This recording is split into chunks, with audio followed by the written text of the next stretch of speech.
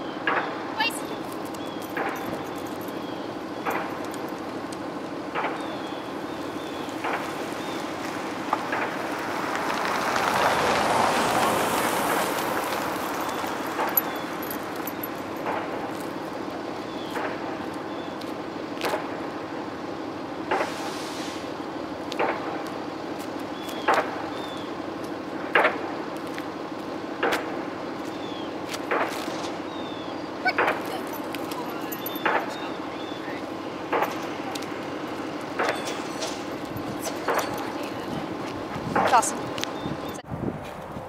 Dawson, place. Away.